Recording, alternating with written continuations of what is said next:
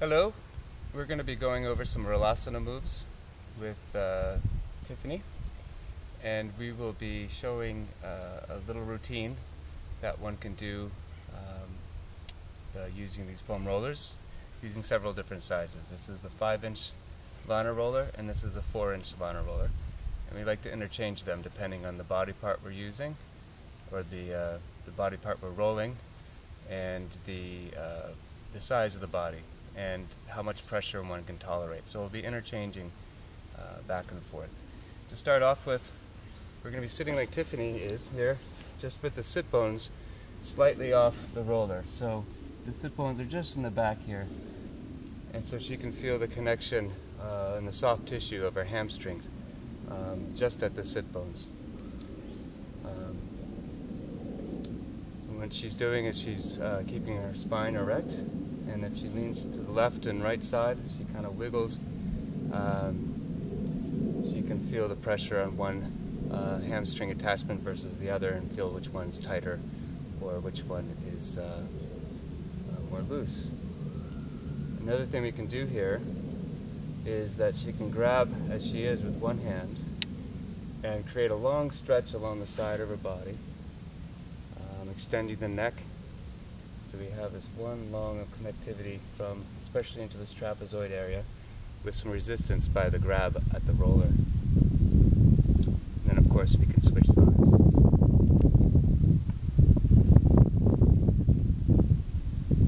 In all of these moves we want to take our time and breathe. For the purpose of this instruction, we're going to keep moving through. The other thing we're going to do is one side and then the other side, so we're just going to do one side example as we move through the sequences. So from here, Tiffany's going to work the upper part of the buttocks, which would be the glute med area, which is an area that is quite tight on a lot of us. Just off the back hip bone is the glute medius. Now we're going to be working the IT band ultimately, which is this connective tissue down here. However, the IT band connects several groups of muscles, and they start up here. This is a tensor fasciae latae up here, and in the back we got the glute medius, and they combine into the IT band down near the knee. Now the IT band is just connective tissue, so you're not really bringing oxygen or length into the IT band or the connective tissue. But what you can do is loosen up the attachments before you hit this one. As many people know, with foam rolling, it actually is one of the more painful moves you can do, but one of the most beneficial for both knee pain and hip pain ultimately. We want to reduce the pressure that the IT band has on the knee. So what we're doing first is working right in the back at the top of the butt, just below the top of the what's called the ASIS, the top of the iliac bone in the back here. There's a muscle just below. Now if we release this, this has a benefit on the back as well. So we're just going off to the side, and what Tiffany has is her knee open, so her leg is rotated out, which changes the angle of her femur head and exposes more tissue into the roller. She's leaning to the side a bit. If this is too difficult to do with the ankle on top, you can extend it with a slight bend in the knee. So we have the same rotation in the femur. The other option is to hold the knee. So you grab the knee and just let it hang out in front, just about right there. Extend the arm, and so you can just let the leg kind of hang there. Ideally, you have the flexibility in your leg to put it to cross the ankle over the other knee. If you have any knee pain while you do this, then you can avoid this move and go to this one here. It's what Tiffany is doing, is rolling her glute medius, a bit of the piriformis, and if she puts her ankle back on top of her knee, you can angle down towards the ground. Now this is a great way to start. When people ask, what should I roll, how do I roll? One of the simplest things to do is just sit on the roller and you'll feel it. So extending the leg out, coming back onto the side, we're going to work the side angle here. This is the tensor fascia latae, which is also another of the muscle groups that connects to the IT band closer to the knee, which is in this region down here. And so we can lie all the way down. You can put the other leg over the other arm over the top, so it's like a side plank. And that adds some pressure here in this area. What Tiffany can do is rotate her hip towards the camera a bit, and it creates more pressure. We want to try to get this group of muscles to go towards the back posteriorly. So if we rotate the hip forward, we get more of that angle at the connection of the roller. And all of these moves, we're going to breathe, we're going to take our time, and just allow the release to happen. So from here, we can come on to the front side. So we're going to get the hip flexors, which is right at the top of the quad, this region right here.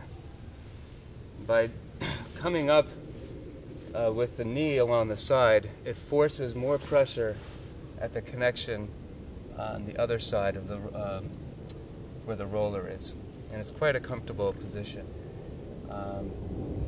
If you prefer more pressure, I know that Tiffany prefers to have more pressure here, so the smaller radius of the smaller roller will get in a little bit more. And here she switched sides, so you can see the connection right at the top here at the hip flexors, just below the hip bone. So we're working this bit right here, just relaxing, sinking in.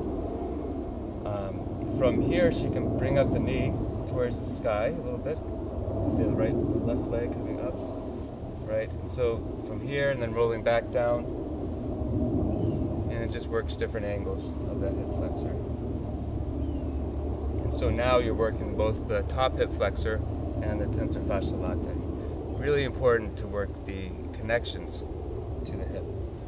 So from here, Tiffany's going to roll, elbow her way along the top of her quad towards her knee.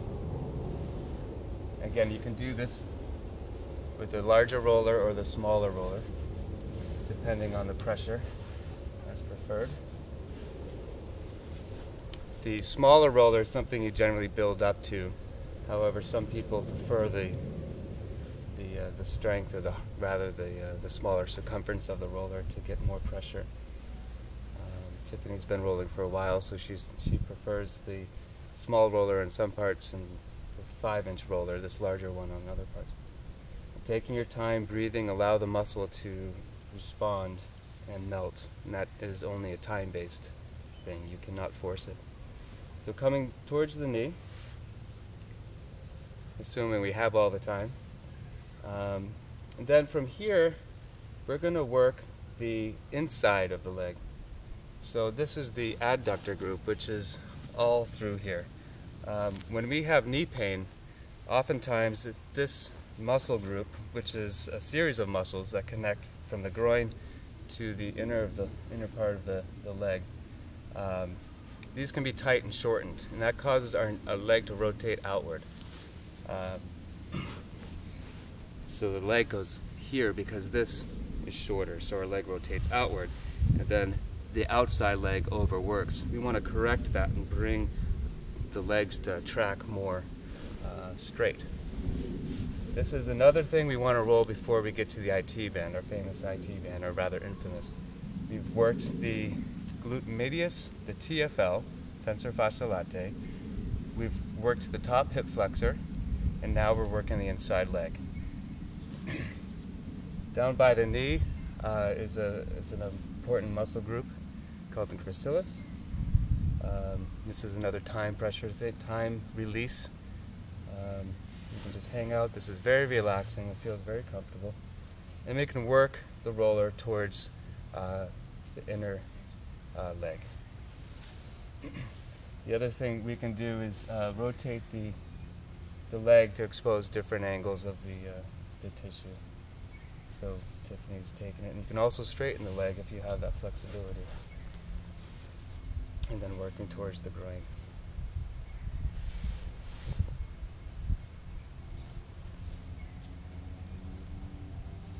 It it helps to come up on the elbows. If you come up on the elbows, it gives more pressure down into the roller. If you come down towards the ground, it takes a little bit of the pressure off, so you can adapt. So after you work the inside leg, Tiffany was going to try the smaller roller, which if this is not enough pressure, again, you can adapt. Sometimes you can start with the larger roller and then graduate in the same session to the bigger roller and use the extra roller as a pillow. So from here, we've worked the glute medius, we've worked the TFL, the hip flexor, the inside of the leg. Now we're going to go to the IT band, now that we're all prepped. So what Tiffany's going to do is the IT band.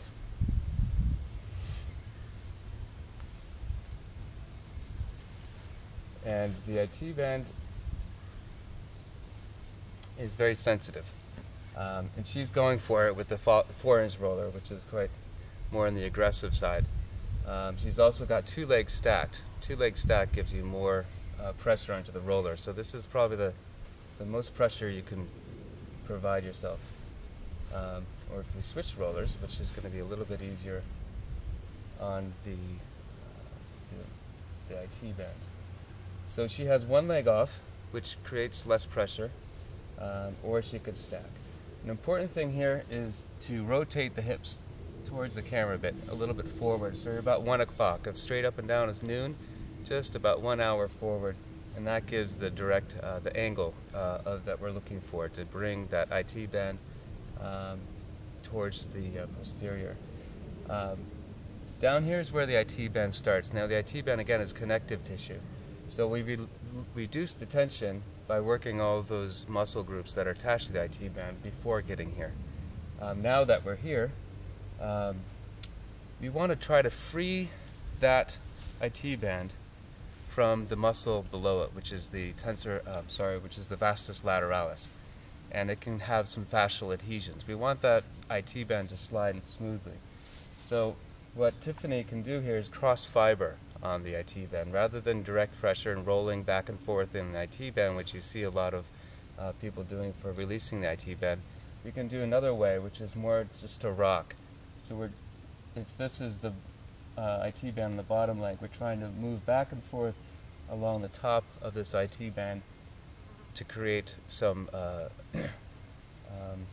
cross fiber manipulation.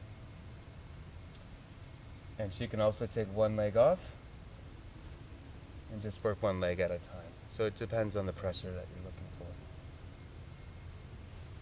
Taking your time, breathing, allowing for the release. And moving closer to the knee, up towards the hip. Now from here, we could spend a lot more time doing this. We're going to rotate, so we're working on the outside hip line. This is another one of the muscles and kinetic chains that gets quite blocked and creates back pain, especially a lot of sitting. So this is not the back of the leg where the hamstring is. It's about 45 degrees. So her foot is rotated off to the side 45 degrees. I like to cross the ankles down near the ankle here, and it gets about the right angle, and we can pull ourselves back. So we're going from the corner of the knee, which is 45 degrees, not the bottom of the knee, not the side of the leg, rather. So starting at the knee, and then we're going to work towards the top. Taking your time very slowly. For the purpose of the video, we're going to be moving a little bit quicker. And you can feel a solid line. When you're rolling yourself, you can feel the connection all the way to the top of the butt, back to the glute medius. And what we call this in Thai massage is outside line 3 or the hip line. So we can end up where we started, which is the glute medius. And from here, we can roll the IT band attached. The hamstring. So in this one,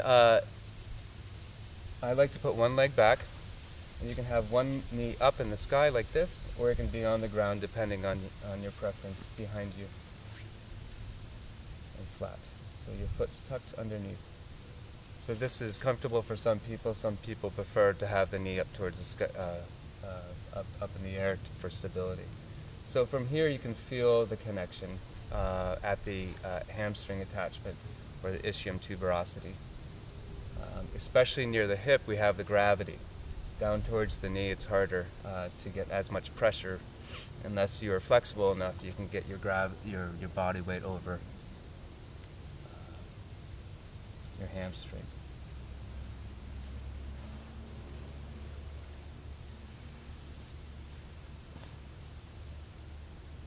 So now we've worked most of the muscles, if not all the muscle groups, from the knee to the hip in one leg. At this point, I would have you repeat to the other side. And after we've done both legs, we're going to work the calf and the lower leg, so from the knee down towards the foot. So coming up with the roller underneath the calf, we can have both legs out. The smaller roller will give you more pressure, the larger roller will give you less. In this scenario, we're holding ourselves up, so it requires some shoulder strength. You take your time, you rock, you go back and forth with the angle of your feet, so you're catching the different aspects of your muscle groups there. There's several muscles in the calf, soleus being one, the gastrocnemius. We're going all the way up to the corner of the knee, just where the attachment is to the calf attachment. So we're coming up right here. It's very important. It's a nervy area, and this is something that gets clogged with fascial adhesions, the peroneal nerve. So we can rock over the corner. You'll feel it. It'll be a little bit electrical. And that has a benefit down near the feet. Sometimes you can feel a little bit of flicking action, and you can feel the electrical referral down near the top of the foot. This is a good thing. We want the energy to move freely. So we can go all the way to the ankle after working the whole calf.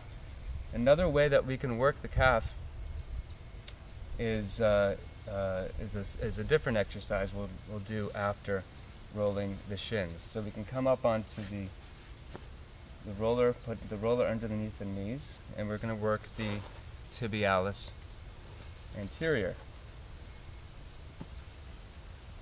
It's a bit looking like child's pose.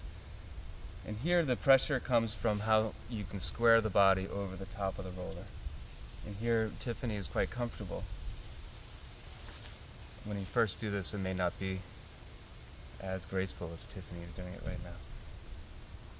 With time, though, you can help release this tension that's in the front here. This is the shins. Every time we take a step, we're pulling up the foot using the tibialis anterior.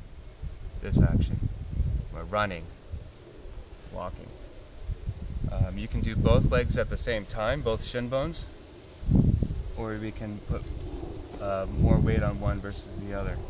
Tiffany, maybe turn 90 degrees to the camera, the other direction if you face the hill. You can see how she crosses the ankle. This is another option to increase the pressure. She crosses and leans back. There's a lot of pressure right here on the tibialis. This is probably the max you can get, unless you use a smaller roller. So from here we can do both of these shins proceeding like this, and then we can come up onto the top of the ankles. I think that's a good direction. From here we have an important energy exchange right at the top of the ankle called the Wingate in Thai massage.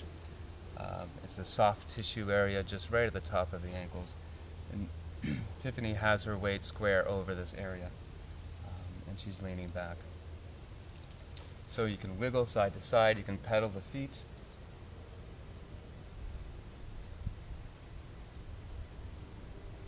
And helps create some movement in the tissues of the ankle. So if we come up from here, we can go to the tops of the feet. If you come forward just a little bit, now we have a big stretch in the tibialis. The top of the feet are on top of the roller. And you can lean back and create stretch in your front line from your hip flexors into your psoas. This is a bit more on the advanced side in terms of flexibility. Another very nice one is to work your massage your own feet. So you can come back onto the roller a little bit so it's back near the ankles. Taking your thumbs, she's going to work her arch of her foot and leaning back with her body weight.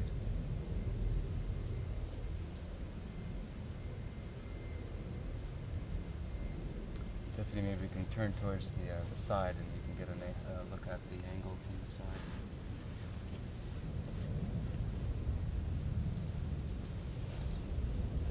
So working the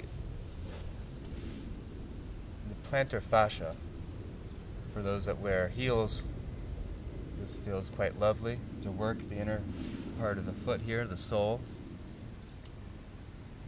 This is a good exercise for those with plantar fasciitis. Tiffany's taking her whole fist and putting it into her sole. From here, we can go back to working the calf. This is the second calf exercise. We can take a smaller roller with the feet on top of with the ankles still, with the roller still under the ankles here, the larger roller.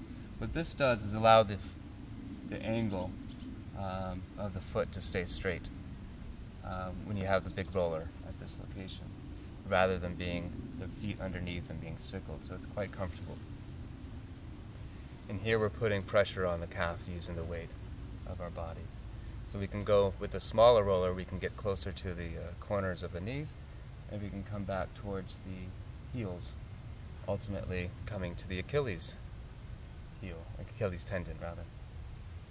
Again, for those that wear heels, it shortens the line in the back of our legs. So when we're always pointed like this becomes all short.